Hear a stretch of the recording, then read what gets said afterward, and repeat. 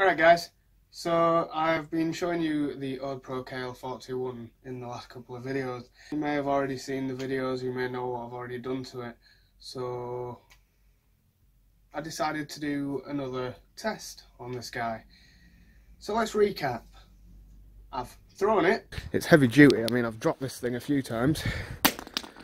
I mean it goes with a clunk. I've put it in my aquarium. That is in the aquarium there, and it's turned on, and there's, as you can see, there's fishes floating around. Turned on very brightly. That's cool.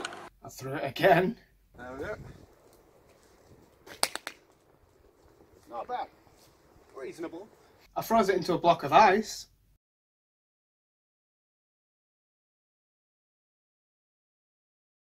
I threw it again. Go on. I set it on fire, on actual fire. Then I threw it again. Yeah, it's pretty rugged. And now for the ultimate test, I decided I should probably just drive over it, see if it survives that. So have a look.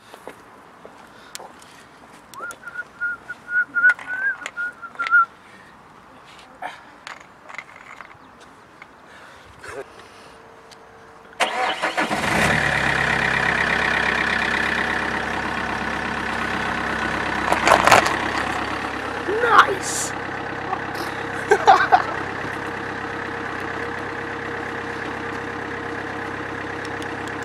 Totally still works. Dragged it. It literally dragged it, it unscrewed it, turned it off, and then screwed it back in. Still works. Freaking brilliant.